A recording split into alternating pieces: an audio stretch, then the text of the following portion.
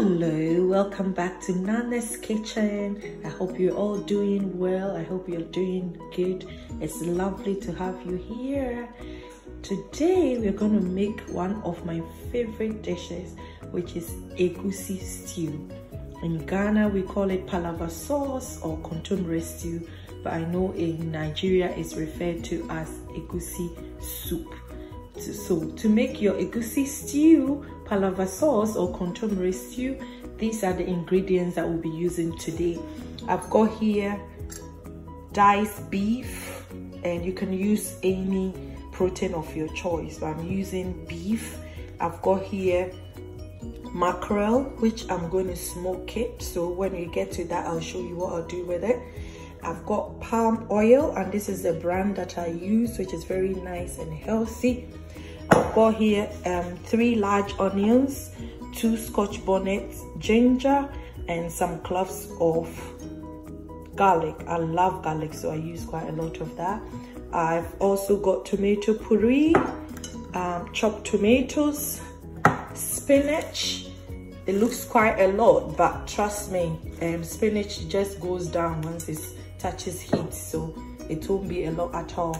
And this is the main show, which is the Egusi, and there we go. This is in its raw state before it gets blended, and here is me having blended it. So let's start cooking. So here I've chopped 1 large onion with all the cloves of ginger and the garlic, and I'm going to blend it. In addition to all the ingredients that I've mentioned, you also need seasoning cube and then salt to taste, but you can use any one. Now I have my blended ginger and garlic and onion, so I will add about 4 tablespoons to my meat.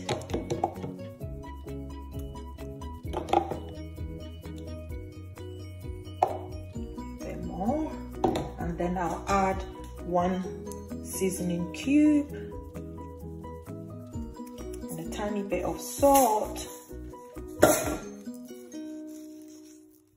just like that. I'll mix it all up and I will start cooking the beef until it is tender.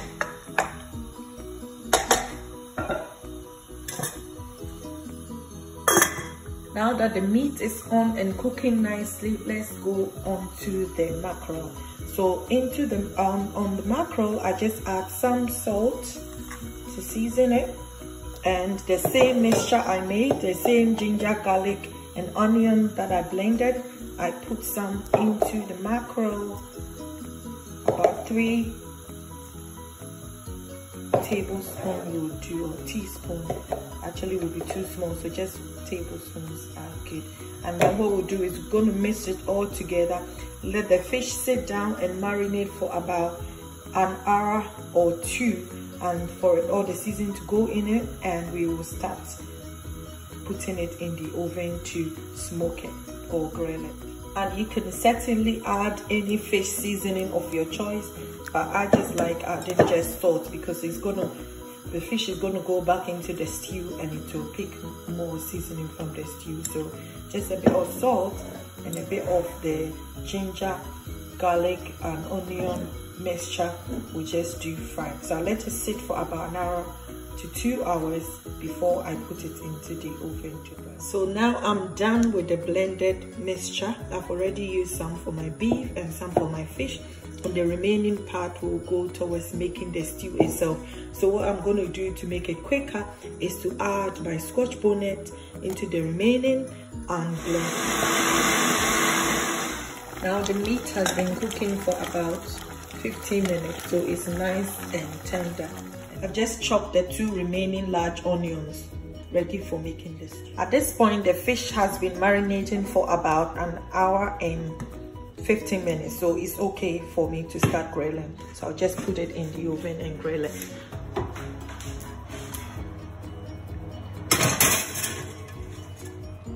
At this point, we are ready to make the stew. So into my pot, I'll add the palm oil, about 3 or 4 full of the ladle I'm using.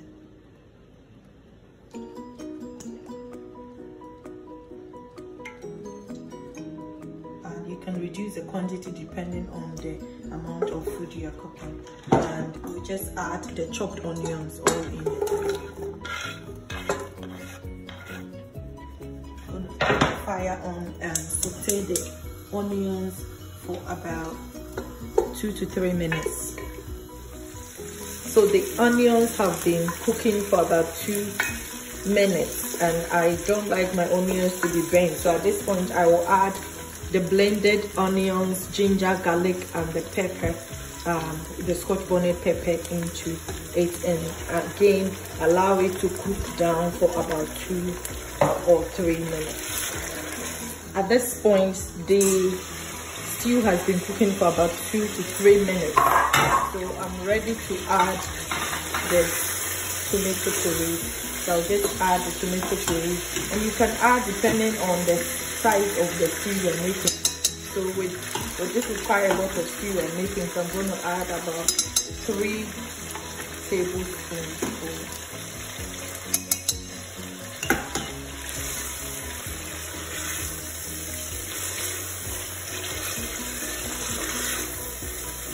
Stir it all together and allow it to cook for about a minute or 2, and then we can then add the chopped tomatoes.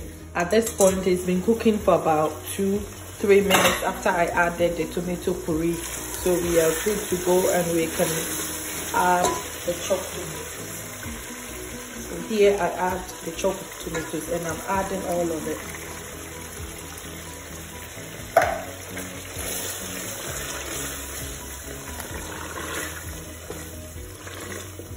I'm going to add 1 seasoning cube.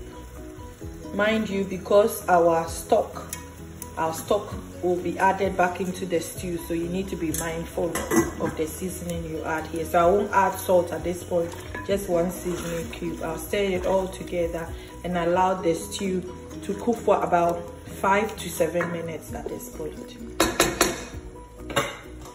all under low to medium heat. Now let's add a bit of water into our egusi to make it into a very thick paste, and you can also add a bit of salt.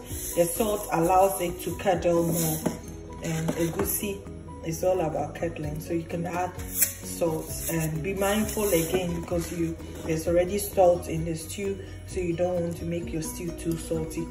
And mix it all together until it becomes a nice thick paste, just like this.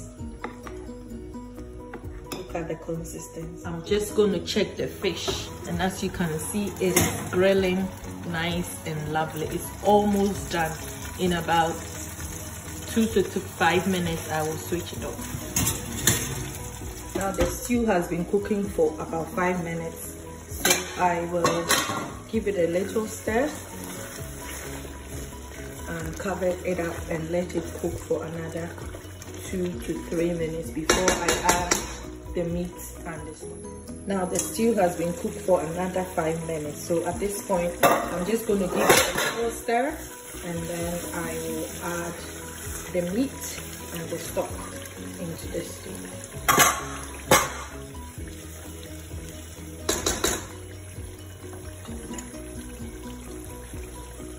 Stir it all together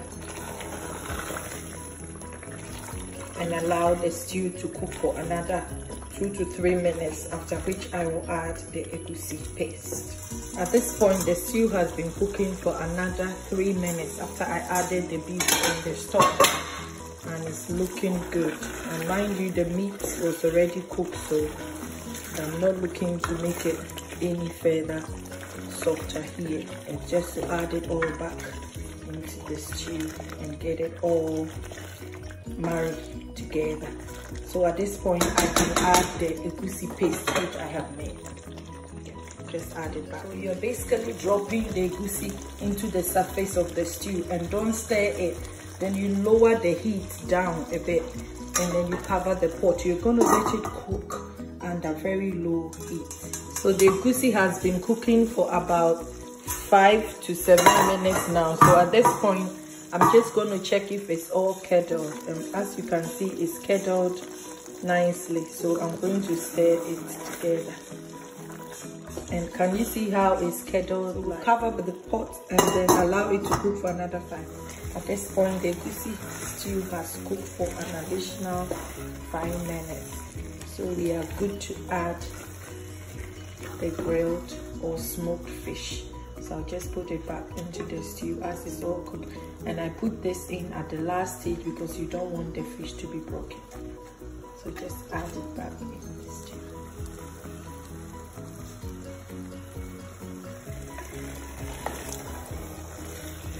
Mix it all in nicely and just be careful not to break the fish.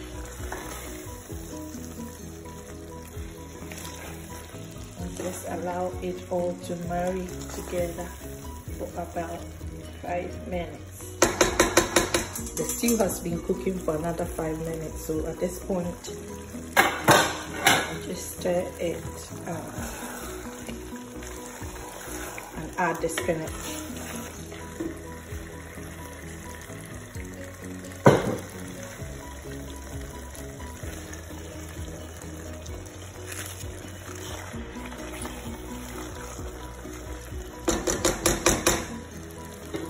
I'll just drop them into the surface just like that and cover the pot, and within like 2 minutes it will all be wilted and I can stir it back into the stew. Just check in after 2 minutes and the spinach is nicely wilted, so I will gently stir it into the stew and mix it all together, and being careful not to break any of the fish. It all back in, and at this point, once it's all stirred in, you can taste for salt, and if the quantity is not enough, you can add some additional salt to taste.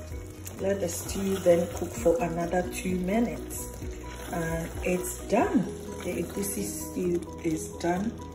Lovely, just look at it, and it's so tasty, so tasty.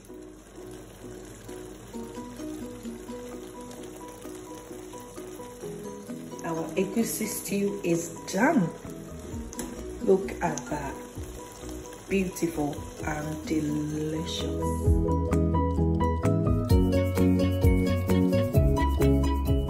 I served mine with rice and it's so tasty. It goes very well with curry, with yam, with pap or salsa. Delicious. Thank you so much for watching. Give this recipe a try. You will love it. See you soon. Bye.